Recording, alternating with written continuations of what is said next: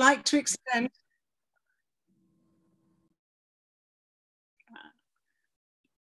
We would like to extend a very warm welcome from the Essex branch mentor team and thank you for making time for today's session on navigating success in occupational safety and health. We hope that you will find some gems and takeaways from our guest stories and will find these are relevant to you at whatever stage you have reached in your career. Our primary focus as a mentor team is to offer support to branch members. Our branch committee span all sorts of backgrounds and stages of occupational safety and health achievement. And the support that we as mentors are offering is unique to the Essex branch members' journeys. So from those who may be starting out or being drawn into health and safety or just taking an initial interest, for those already working towards a qualification, enhancing career, changing job or seeking IOSH progression. Typically, we can offer guidance on updating your status in IOSH membership from very first steps as an associate through to recognition as a chartered fellow. We are totally open, so you may be a generalist, a student or involved with research and development, or be pursuing specialist expertise.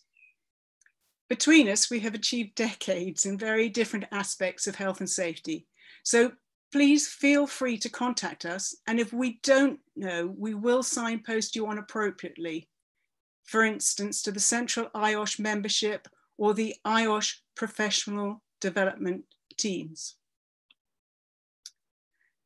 Today's theme, Navigating Success, reflects that typically our health and safety journeys have no one single entry point, and each journey moves through at a pace touched by external influences.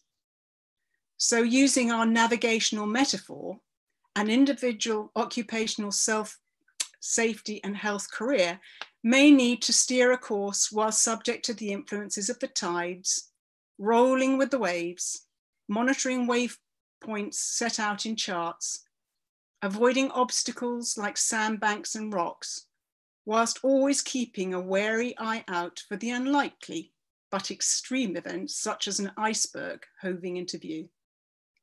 It requires adjustments in direction according to ebbs, flows and currents, changing circumstances and the needs and competencies of our fellow travellers.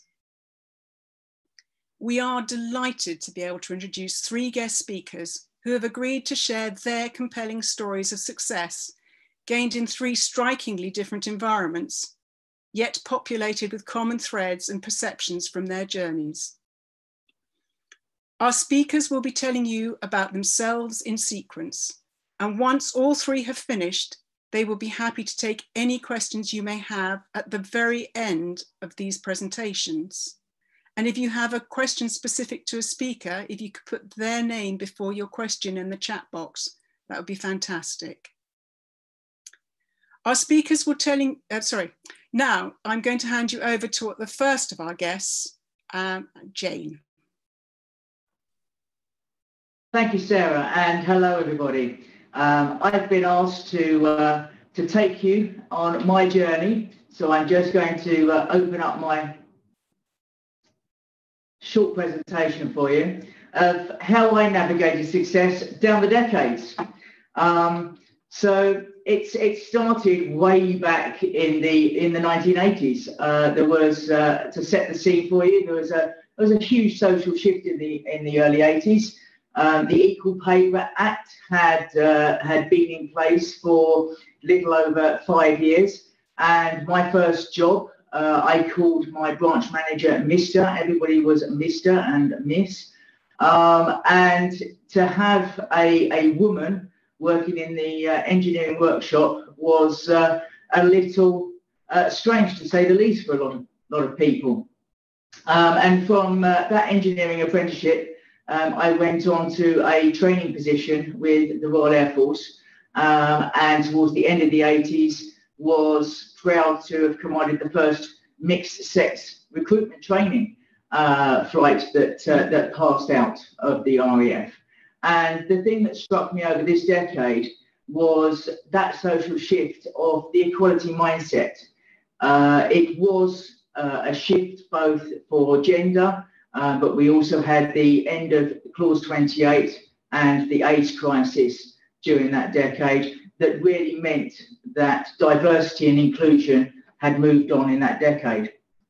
We went into the 1990s, and I then took a totally different career path. And when I left the RAF, I became a rat catcher. Now, the great thing about that, you know, moving from engineering and training into rat catching was actually it was problem solving, using a different set of skills. A lot of chemical safety was involved. And then, bizarrely, I ended up working in safety for the first time with the Channel Tunnels safety and security team. And that was my first taste of safety. And what I learned in this decade, as you see there from my screen, is just the value of transferable knowledge and skills that I'd taken from the equality mindset of the previous decade and my time in the RAF training that I was able to put to good use when I was at Eurotunnel and Eurostar, where I recruited new teams, trained them, and put them into operation. I then moved on to logistics at Pitney Bowes. And again, using the transferable skills, I was brought into Pitney Bowes Management Services for logistics because of my safety and security knowledge. They found it easier to give me logistics knowledge than to train a logistics manager to be a safety and security professional. So whatever angle you come at safety, your transferable knowledge and skills from a variety of backgrounds is very, very valued. And I found that during my career. And then moved to something a bit more recent, the new millennium. The highlights in this millennium was, this was really the end of my security career and the start of my safety career proper. Up until that point, very much the focus had been on security with the IRA, the real IRA, and then the Twin Towers attack and the second Iraq War. And then once that had happened, there was a pivot, and I faced crossroads in my career. And did I continue in the security career, or did I concentrate on a safety career? Because no longer was safety and security teamed together. The two were seen as very different career paths. I chose to follow the safety career, moving to the Royal Opera House as the head of safety.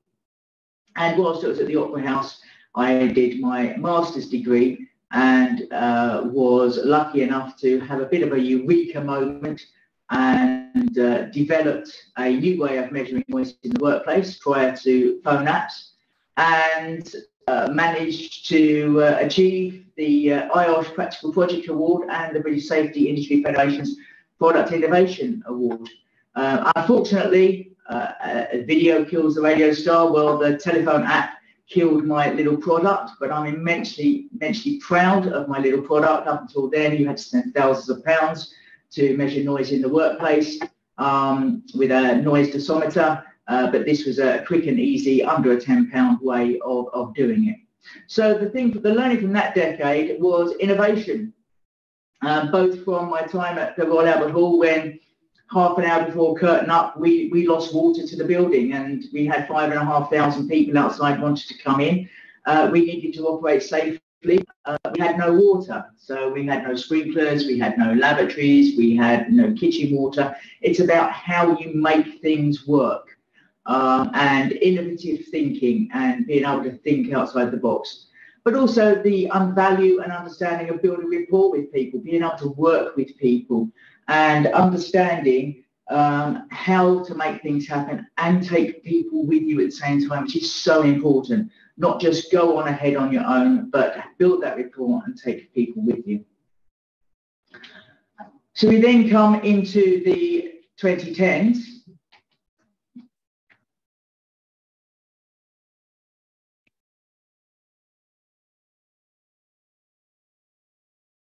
Like technical hits there, everybody. Apologies.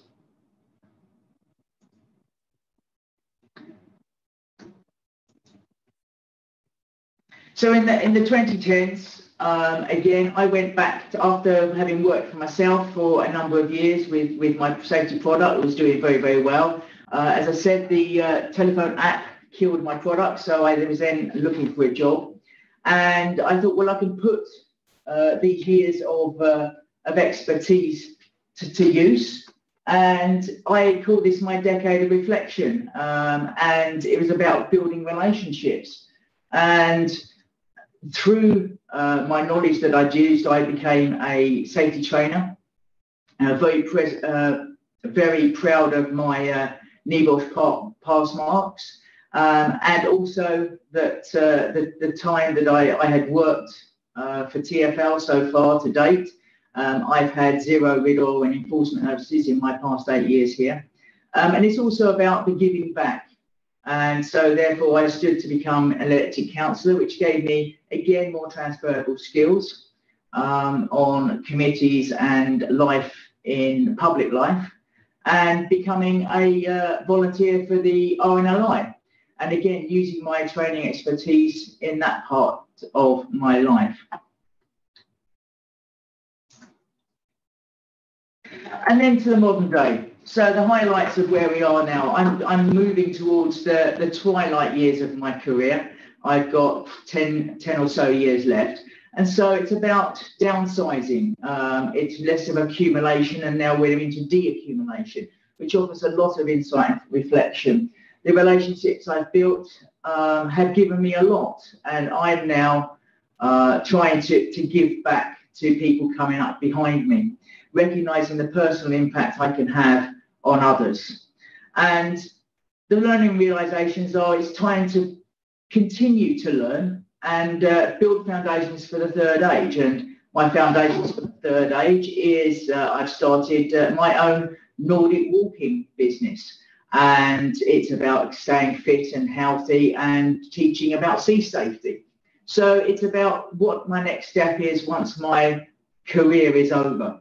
And I'll leave you with the notes in the 2020 forecast, which is astrologers apparently view the 2020s as a transition from a patriarchal to a matriarchal age. And I found this quite interesting because on the continual learning front, I went to an IOSH event before lockdown and heard a very, very good presentation around invisible women.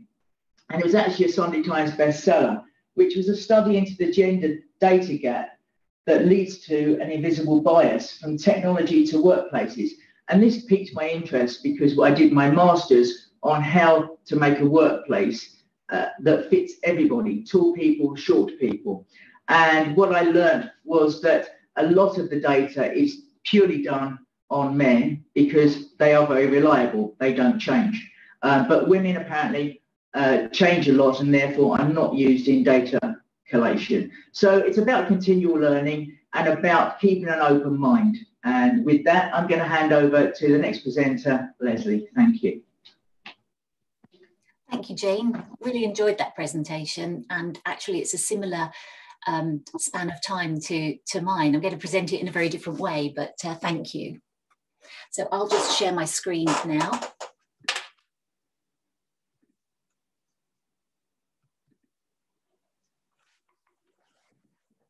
My career has come through a slightly different route through environmental health. And it's not what I planned for initially. I always had a yen to be a teacher and fell into environmental health when I decided not to go away to college and look for something more local, and the job of a student EHO was advertised locally. I joined the local authority. I was their first female student, so it was a bit of a challenge for them. And at my interview, I remember my then boss saying to me, I need to know that you're going to be able to cope when we put you into some of these difficult situations that come up in this picture of environmental health.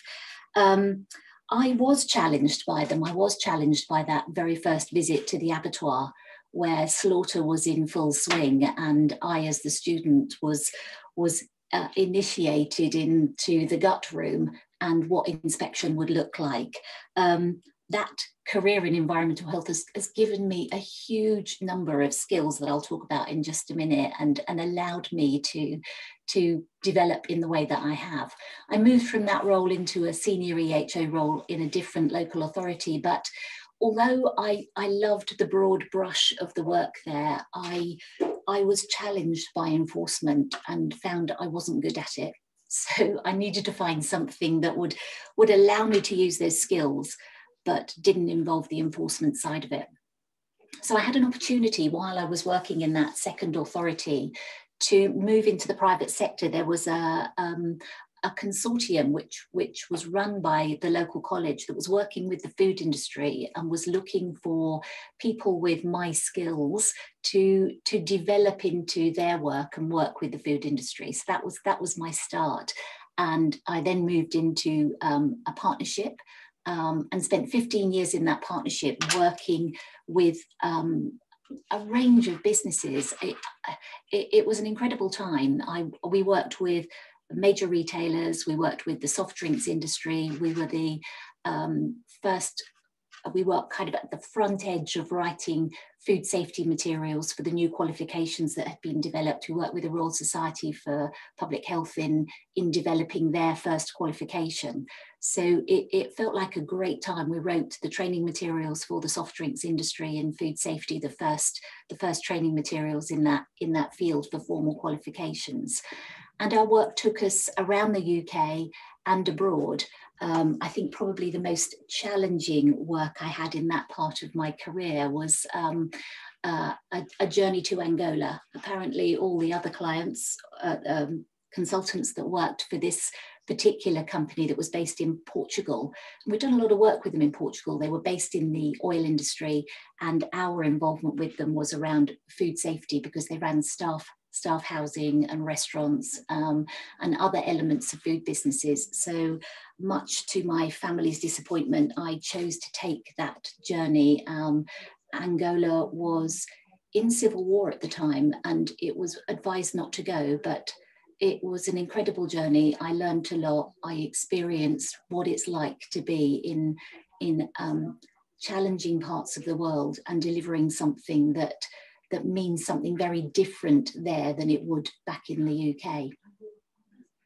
After my 15 years in dialogue, my daughter, I've got two children, and my daughter was the wayward one and needed a little bit more of a calming influence. So I decided to pull it all in, and I moved away from dialogue and set up my company, LB Associates, to basically work more locally, work from home, work less, and steer her through her teenage years.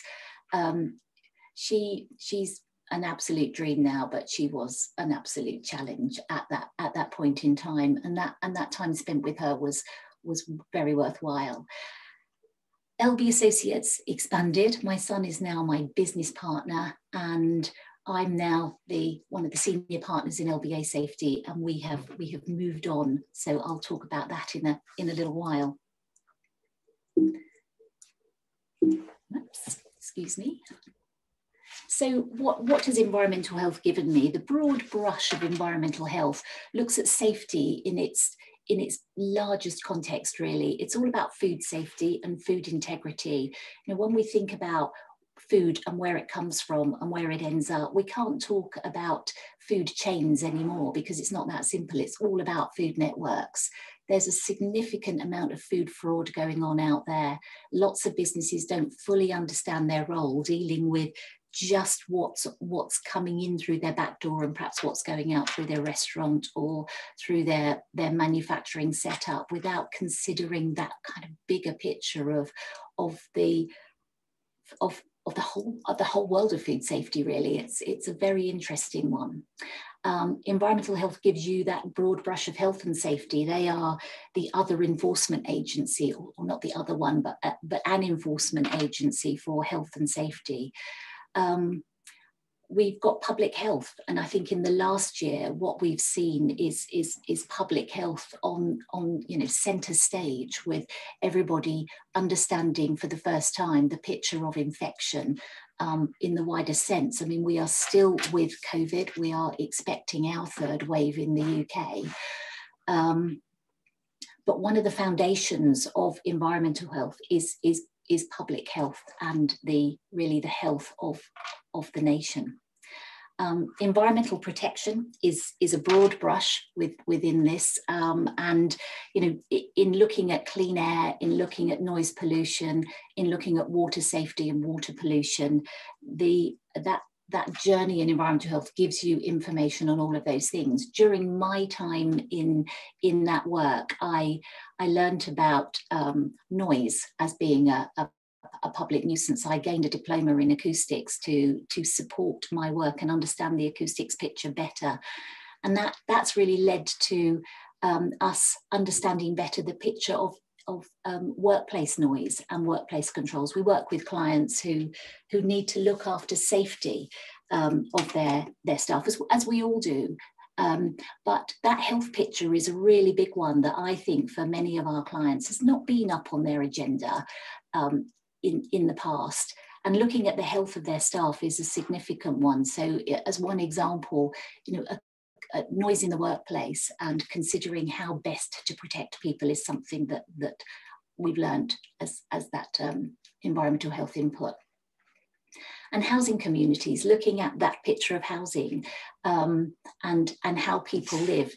In one of my earlier slides, I didn't explain to you the picture of the horse in the kitchen, but one of my complaints, a complaint was made to me when I was an environmental health officer by a neighbour about a family who had a horse living in the kitchen. Now, of course, you get a complaint like that across your desk and you think, how crazy is that?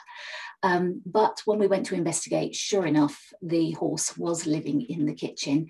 And it brought with it all the challenges of animal waste material, insanitary living conditions, part of the public housing stock, and a significant impact on their neighbours. So there are so many challenges that we've seen across that range of activities. People live their lives in very different ways, and some of them are not very sanitary. We have examples of the hoarders. We have dealt with people who hoard clothing in their property, so they have small pathways through and create significant fire challenges and rodent challenges for themselves and their neighbours. We deal with people who store their own waste materials in margarine tubs, in black sacks, in the bath, in milk bottles. And it becomes then an insanitary situation that you have to deal with. So those housing problems might not just be, is the house in good repair or poor repair? Is the house in multiple occupation? But is the house fit to live in because of the activities of the residents who live there? Our work currently as part of LBA Safety is all about consultancy and advice, is about undertaking audits and inspection, and is about delivering training, both regulated training and bespoke training in a range of areas. And that knowledge and expertise I gained from my early years in environmental health has put me in really good stead to give me that much wider picture of health and safety. So our current operation then at LBA Safety, there are two partners, as I said earlier, and I'm extremely fortunate that my son has followed me into this career through the environmental health direction and is now my business partner. Fortunately, he's the techie one in the business, and I feel that as I approach my 4th decade here, that I'm becoming the techie dinosaur, so it's absolutely needed. I think it's important to know your limits and know your strengths too. We currently have 5 staff. 3 of our staff work solely in our education element of the business now, as we work with, in Essex, currently about 110 schools, looking after their food safety operations and the wider picture of safety and catering operations in schools. And then we use associates, people who are experienced in various elements of environmental health work to support that wider picture of our client base. In terms of our success criteria, I have always valued an organic growth process. We don't advertise. People come to us generally by word of mouth. If there is any advertising that we do, it's all about training courses that we have and that we're delivering. But we've been very, very fortunate that we've developed really good relationships with lots and lots of clients, and many of those arrangements are long term. You know, some of our clients have worked with us now for over 20 years, and it's lovely that they will return to us time and time again for support, for advice, and for training. For us, it's really important to know your worth. And that's not just really about the financial picture. That's about understanding what your knowledge and expertise is, what your competence is, and what you can offer businesses in that widest sense. Our client work is about partnerships, and I think I've already said that in the fact that we like to work long term.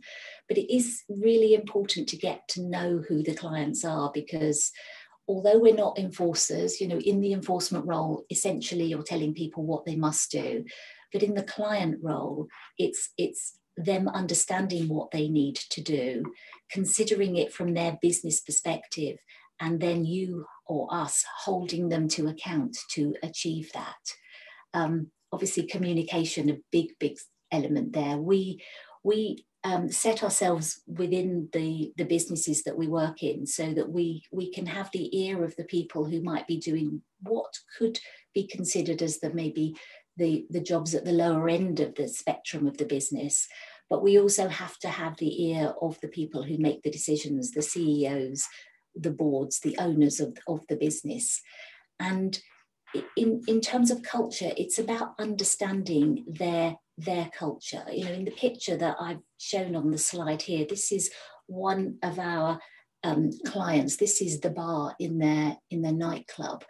And they deal with VIPs and what they call VVIPs. Security is very heavy for them. The aesthetic of the business, they're looking at the front is really important for them.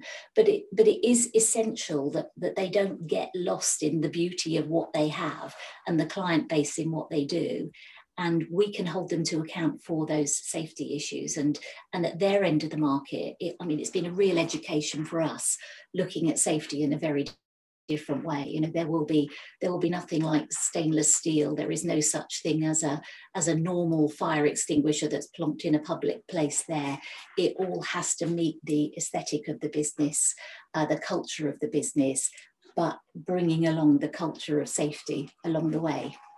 So positioning, really important with them, positioning to allow your voice to be heard and allow you to hold them to account while hearing really the voices of everybody in that business and making sure that is considered. So that broad view then of what we do, integrity is really important. Over the years, people will call and say, we're in a spot of bother, I need some risk assessments, we're in a spot of difficulty, could you come and work something out and provide a report for us? We're not in that game. We don't do that kind of work. If a business doesn't want to engage wholeheartedly in looking at the picture of safety, whatever it is, food safety, occupational safety, we don't want to engage with those businesses. For us, sustainability of our business is important. Our reputation is important. Getting it right with our customers is important. And therefore that fit is really important. How we work with them, how they work with us. There has to be a huge amount of trust on both sides, because if we want them to be completely open and honest with us as their external consultant, there has to be trust, and there has to be trust on both sides. In terms of a fee structure, I can't really offer you much on that. It's always been a challenging one. When I first set up a business, I remember taking advice from a business advisor who was telling me how much I should be charging a day. And I found that really doesn't work. We lose work because we quote too much. We gain work really, really quickly because we charge too little. There's a middle ground somewhere. But I think you have to go back to knowing your worth and sticking with it. And those clients that want you will use you, and those that don't will not.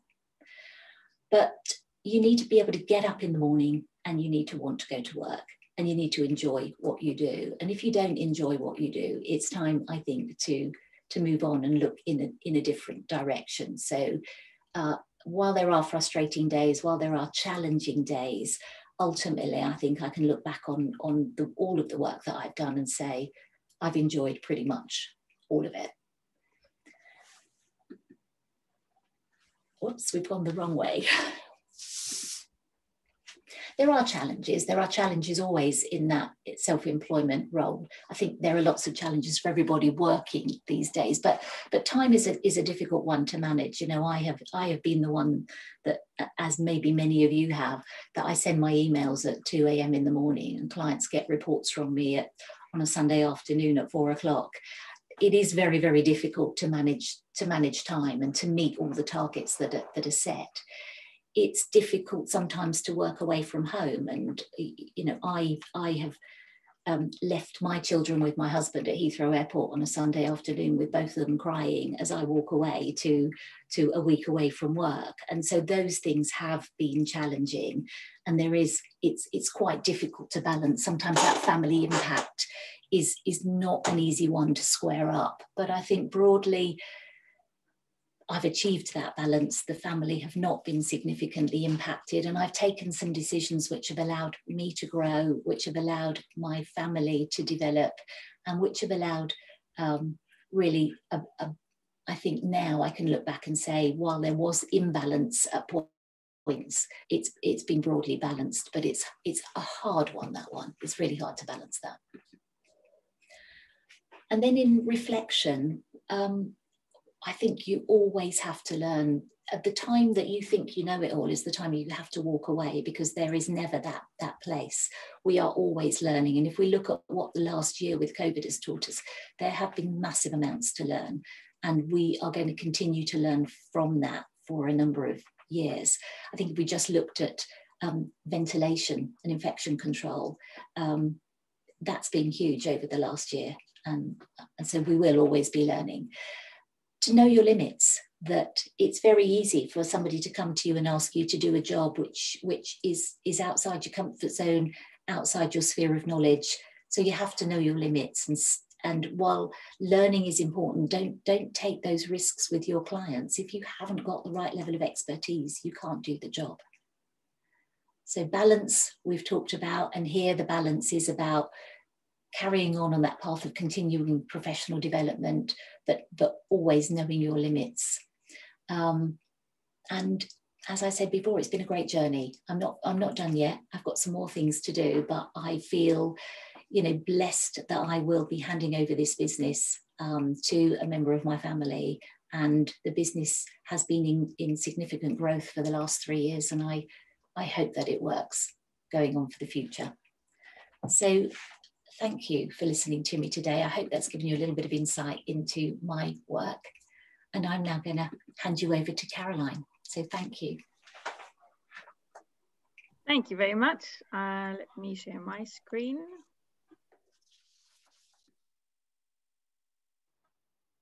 There we go. So I, on the other end of Leslie and Jane, do not have decades to show you. However, I do have a few things that I can share with you. And obviously that's why I also put mine as navigating towards success. Because as we just said with Leslie, we're still on the path. I'm at the beginning of my path. So yeah. A little overview of what I'm going to tell you today. I'll obviously give you a heads up on my education and my work experience so far, how I got here as to where I'm today.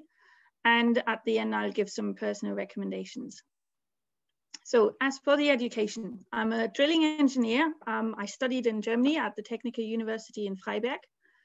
And during that time, I also actually did a mining apprenticeship with the Saxonian Mining Authority, which I did actually only in order to get more easily internships. Because at the beginning, even though I knew I wanted to end up in drilling, it was very hard to get any internships. So as a mining apprentice, not only do they actually want to have you because that's good for the mining authority relationship, but also you get paid a little bit more. So that's very good as well. With that, I did in total 9 internships across the energy landscape, most of them in Germany, one also in Poland. This was in underground mining, coal mining and salt mining. I was in geothermal energy, in production engineering, and also then finally, as I wanted to, in drilling engineering on site, etc. At the end of the studies, I decided that I want to actually spend the time that you normally spend, about 6 months or whatever, on the final thesis on a subject that really is close to my heart, and that's going to be useful. So I found a company that was looking to update their risk assessment, and I created a tool for them for the risk assessment for drilling and workover operations. Happy to say, when last year I was looking for a job again, I spoke to my mentor from back then, and that risk assessment tool is actually still being used and has been applied to the rest of the company. So I finished university in 2015. Beginning of 2015 was a major shock in the oil price, or end of 2014. So basically there were no jobs out there. However, because of that dual background of drilling engineering, but also the passion for health and safety, I was able to land a graduate drilling engineer position with NGE&P, nowadays that's Neptune Energy, in Germany, and was focusing all of my assignments actually on health and safety. After that, because NG was being sold, I had to find a new position. So I was able to actually land another graduate position, at this time as a well and field engineer with Schlumberger, which is an international, big, very big oil and gas service company. I did start basically at zero again. I went for 3 months training to Abu Dhabi, and then was based in the Netherlands, but covered jobs all over Europe, on and offshore. Really loved it. The only thing with wireline is that it's very ad hoc. You never really know when in the morning where you're going to end up in the afternoon, and you can't really plan much life around it, or for example, anything volunteering. I decided to leave that job and to actually finish my IOSH National General Certificate at the same time as actually doing the IOSH diploma. So for that, I moved to my sister, who is actually also in the audience now, in the UK with her family. And every day I would go to Birmingham, do the classes. And then the beauty of the UK in health and safety is that all the conferences, etc., are free. So that was really good. And with all that networking in the UK, I then was able to find a position as health and safety advisor for Aquaterra Energy, based in Great Yarmouth. Obviously, compared to Schlumberger, Aquaterra is a tiny service company, but nonetheless international, which was still very important to me. And I was really looking forward. However, pandemic hit. So first I got put on furlough, and then unfortunately I had to be let go. So I was back on the market and looked up all the companies that I had been in touch with before, or whatever was out there. And I was able to, that was the wrong way, to find a position as CQ engineer with Boskalis. And at the moment I am part of the pool in the dredging division, but working on projects in France. So that's basically me. How did I get here? I always say dreaming big is one of the key aspects of it. I never got told that, oh, you can't do this or you can't do that. So our dad was also in the oil and gas industry, and that's why I knew about it and I'd heard about it. I knew kind of the lifestyle. He was a lot gone, but we were our dream trio of 3 at home. So my mum, my sister and me, and we never had anything that was holding us back. So what did I want to do? Be creative. Just because it's unheard of doesn't mean that it can't be done. Ask yourself why you want to do something. What are the details that really get you excited? What is it about a job or a career that actually makes you tick? And then when you know that, obviously find out how. What resources do you need and how do you get those resources? Is it connections? Is it money to get a certain qualification? What is it? And then obviously accept that very often there are challenges or setbacks, but see those not as an issue, but rather as opportunities to be even more, think outside the box.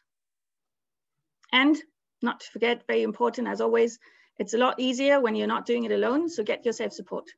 Find ways to discuss or exchange with other people, learn from other people, yeah, put things into perspective. It does definitely help. And that's why I was very happy when I was approached to actually do this for the mentoring group, because I've had mentors as well. So since my sister is here, and I think I can't see her because her camera is off, but still, we originally, when I was little, I wanted to become a captain because my sister loved seals. So the plan was I become a captain of a marine biology vessel or whatever, and she would be my marine biologist on that vessel. This way we could work together. Didn't quite work out this way, but still, I decided then to at least get the international part and the working all over. So I decided I would follow the footsteps of my father into the oil and gas.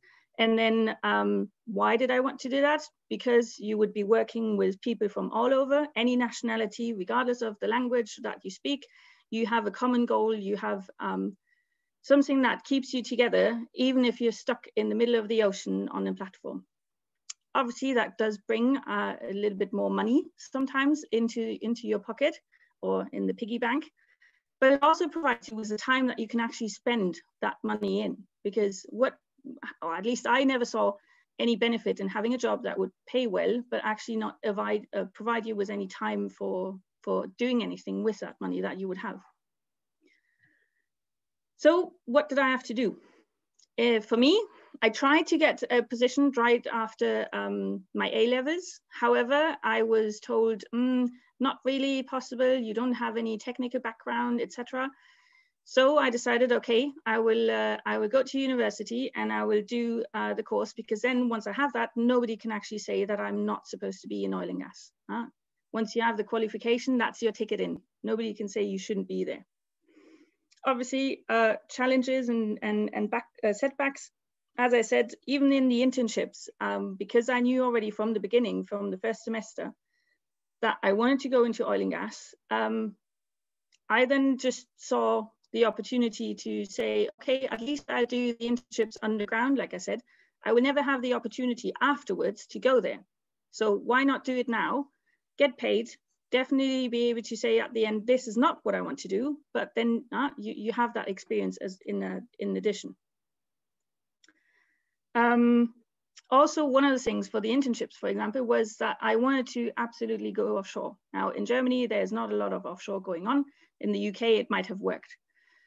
One of the things that recruiters kept telling me was that I did not have the offshore survival training. So I actually got myself a sponsor and did it. So that this way, nobody could actually say, oh, no, you can't do it because of. I created my own opportunities with it. Unfortunately, I still didn't go offshore, but still. And then the support that I was getting was through, for example, the Society of Petroleum Engineers. So I was very active in there, but also just normal networking at university was through Rotrack, for example, just getting other people, other opinions, other feedbacks. That was important to me. And then I think most of us have said that it's not really about a certain destination, but actually that the path is the goal. So find opportunities to expand your horizon. If there aren't any, get involved and create them. And remember that to reach a summit, you always first need to do the hard work and climb that mountain, however big that mountain may be. So come prepared for a long journey, bring your snack and your backpack. It might take a little while. And not to forget, just as in nature, don't litter. If you're bad-mouthing about other people, that will come back. It will also be the reputation, your business card that is out there. Especially as a woman, the focus, especially in oil and gas, was already on me anyway, because I was just like Leslie was saying earlier, or Jane as well, you're already, how do you say, in the visor of everyone. So if you do something that's not really good, that is also impacting anyone coming after you. So you might actually be locking any opportunities for women after you. For example, when I did my first internship on the drilling rig, one of the recruiters really had to step forward and say, no, she will be able to do that, etc. And everybody was so pleased with the outcome that they had loads of interns after that too. So that was good. But always take time for rest along the way and take the scenery. So as I said, for the opportunities, underground mining was not really what I wanted, but I still did it. And I'm very happy that I did, because it opened up, especially in regards of health and safety, so much more that I know that other people's wouldn't. For the getting involved, this is, for example, where I like to volunteer. So again, with the Society of Petroleum Engineers, or now even with IOSH. So I've been involved with the IOSH East Anglia branch, and I'm still now involved with the IOSH offshore group. Obviously, if you have a long journey ahead, that will take time and extra effort, but it's definitely worth it. And this is what I said. Now, remember, there are people watching. There might be more barriers coming up. So make sure that you keep yourself in line with what you want to see from others as well. For me, taking a break is also sailing, or actually seeing what it is. However, the sailing part is still kind of what is in line with health and safety. I know the risk, I assess the risk, and it's a nice metaphor, especially for me now working in dredging, that I can use as well with the guys on the vessels. Now, when things don't go your way, best thing is to first have an idea. Be clear about your goal. For me, the goal was to work offshore. Oop, there we go. If you see any stones, first of all, identify the stones that are in your way. Find alternative ways or make them stepping stones.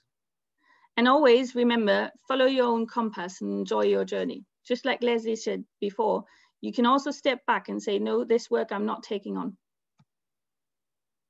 And when then you do actually take that step, keep your eyes on the horizon so that you can identify any new roads, any other headings that you want to take. So that you reach your goal, and then obviously when you're at your goal, that you celebrate that moment as well. So as I said, for me, it was working offshore on rotation. That was my goal. I was at the time that I'm now describing, just to give you a little bit more concept and actually realistic example that this is not just blah, blah on a slide. I was working as a field engineer, always ad hoc, etc. But I wanted to make this actually a career that was sustainable and long-term. So working offshore on rotation was my dream. However, the oil price was still bad. I didn't have that connection in the UK market. So what could I actually do? Because as a drilling engineer or as a wireline engineer, you wouldn't be able to do that. I thought, okay, I do have that passion for health and safety, and I do like to work with people. So why not actually do this? Become a health and safety professional for offshore installations and then work on rotation. I could have also gone into health and safety. I know my sister and I had a few talks about it, because I was obviously living at her place. So we did obviously talk about it. Why not change the industry? Why are you making it so hard for yourself to not just go into any industry that's looking for health and safety? Well, I didn't want that, because I like the technical aspect of it, and I like the attitude that people were bringing to work. Identifying the new routes on the horizon is something that I read recently in a report about, I think it was safe identification, that I seem to be always adding on to my puzzle. So not just finishing the puzzle, but whatever comes, I add it on and I just make the puzzle bigger. And I love to make lemonade out of any lemon that comes my way. And obviously back to enjoy the moment. So take a cocktail or whatever you like, a tea, whatever makes your heart beat faster, that's something positive. Now, the personal recommendations at the end: always invest in yourself. You are your greatest asset. If nobody else is investing in you, invest yourself. Don't wait for others to do it. Be true to your own values and beliefs, because you are the only one who has to live with yourself every single day. And don't limit yourself. Always ask, let others say no. This is something that I was actually told by a senior manager in I think my first company, yeah. And that stuck with me for always. So every time if there is something, I just ask and let's see. The worst thing that can happen is that somebody says no. if you get an opportunity, like for example, speaking here at this event, don't say no just because you haven't done it before. Think about it and start to do it. Get uncomfortable. People ask you because they believe that you can do this. Obviously, we will see if you actually believe this too or not. And then be the wave, create the ripples, make followers, not Instagram followers and whatever, but if you're leading the way, people will automatically follow you. And remember, you are the CEO of your life. Promote and demote people, feelings, situations, and objects as you see fit. And that brings us to the questions. I will stop sharing my slide now. Thank you, Caroline. Thank you, Jane and Leslie. We haven't actually got that many questions, but we've got some nice observations here. So first of all, from the IOSH President-elect, Louise Hoskins, has come in with a nice one here, talking about the environmental health professionals, that they all really have great stories from their time working in local communities, and the work tends to go largely unnoticed. So I'm guessing that's a comment there for you, Leslie. Did you find that early in your career that you felt perhaps slightly unnoticed? Do you know what? I never really thought about whether I was noticed or not, but getting into that career, I was amazed at the breadth of it. So, you know, one day you're working in an abattoir doing meat inspection and sorting the fit animals that can go into the human food chain from the unfit ones that you couldn't. The next day you might be dealing with a food business for a complaint, then a housing issue, then a drainage issue. You know, there are so many elements to it, and you're working in the heart of your communities, and quite often, you know, people are really struggling with their own lives and have these problems, and the local EH team can offer massive benefit, and yet I think they are largely unsung. And I think during the pandemic, their role has perhaps come back to the front again. You know, they are in the communities looking at COVID controls and supporting businesses and giving advice. So, you know, I think they should be front and centre in communities, not hidden in the background. Thank you, Leslie. One from Jimmy Quinn, our current president, and that's saying, Jane's thoughts, please. It's saying your presentation was awesome, Jane. Sorry. So you've got so many transferable skills that our veterans always bring to any company, whether working on your own or as a team, whether in safety or back in the military services. And he loved your presentation. He's observing, he's hoping that you're a member of the IOSH Armed Forces and Veterans group on LinkedIn. Are you in those? Yeah, I'm ashamed to say no. Ah, right. Well, there's something for you to do this week then.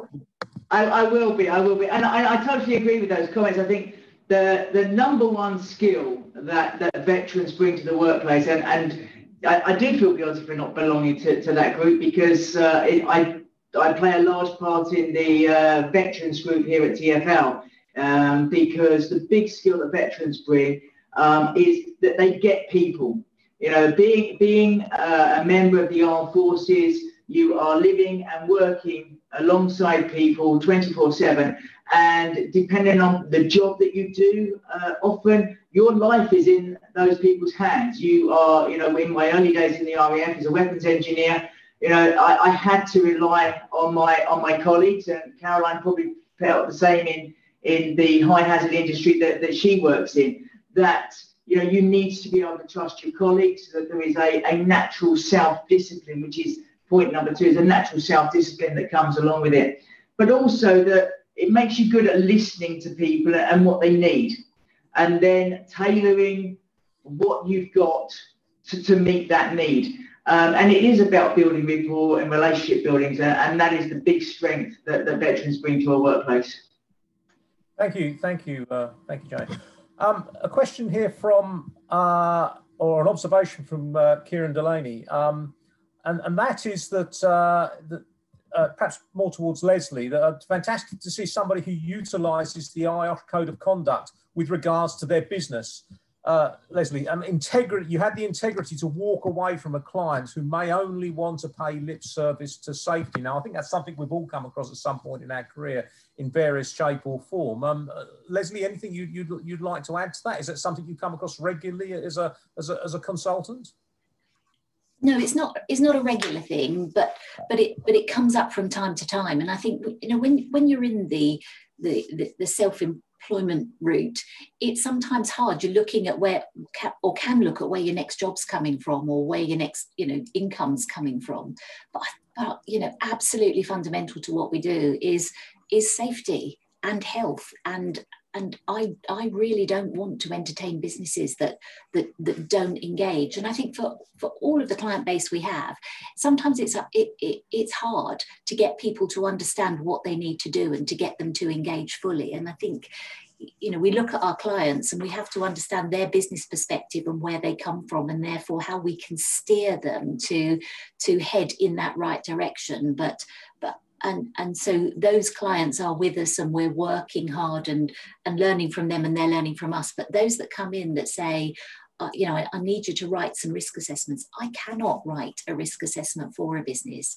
I can support a business to write a risk assessment within. I know the principles, but they are the experts. They are the people who know what they do. And they are the people who should be writing the risk assessments, maybe facilitated by teams like us. But no, we will not take on that kind of work, because fundamentally it's wrong.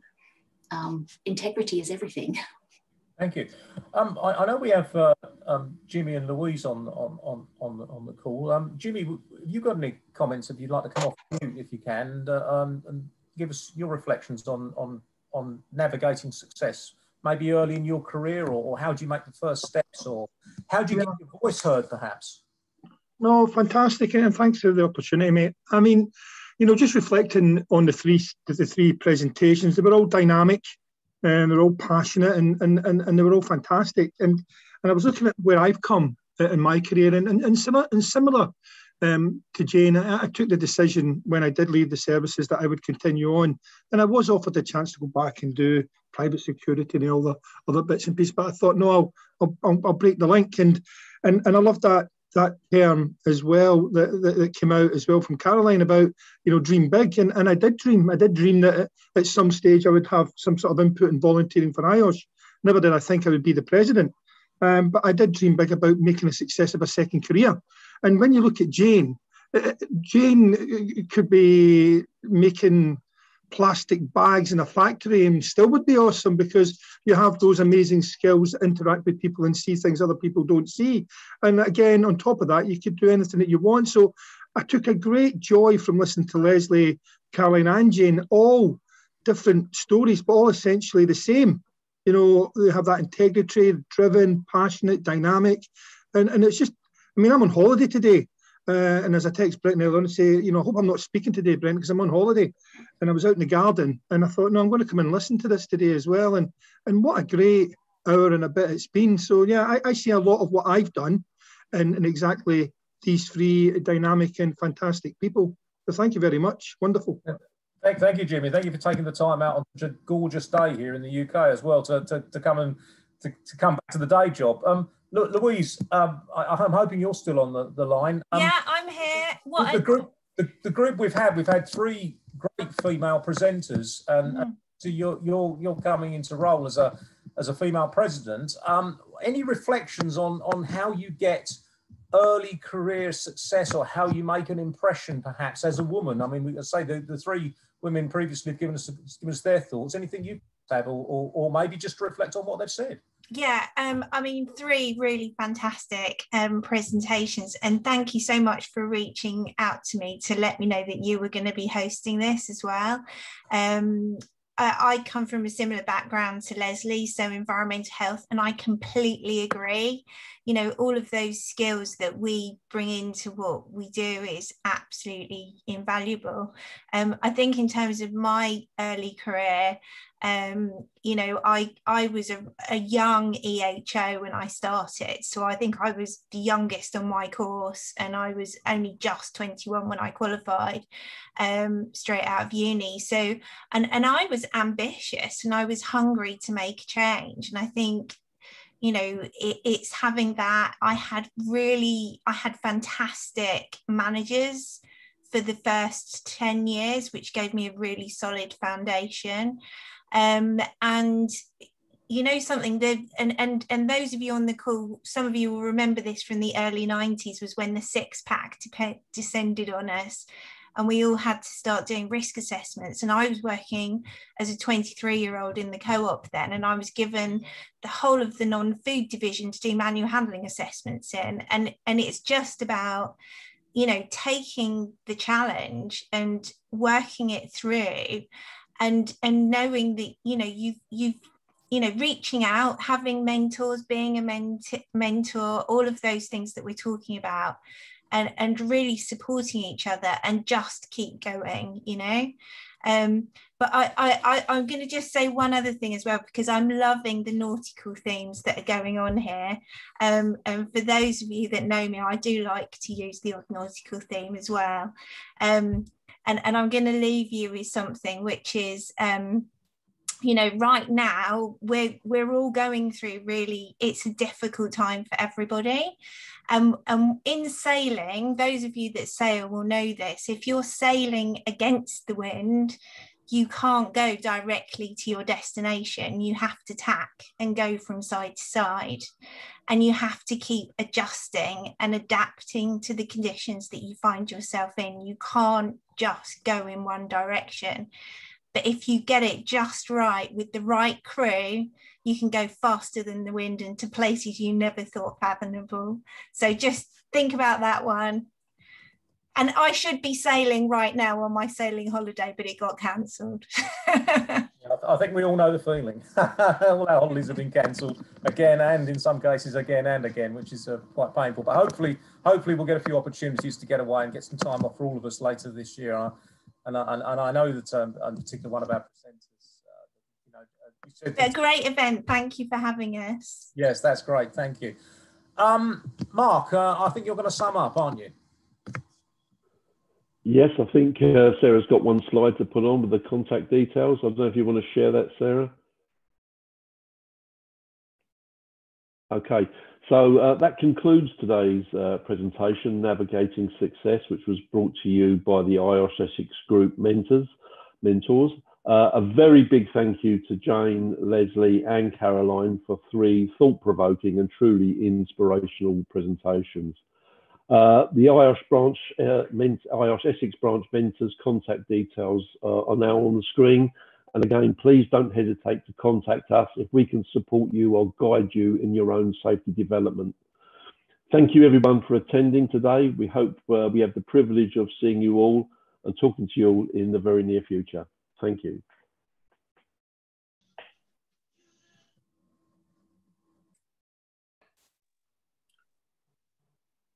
Okay, Graham. Hi there. Graham, can we just stop on the committee just for a few seconds after everybody's exited the meeting? Thank you all for attending.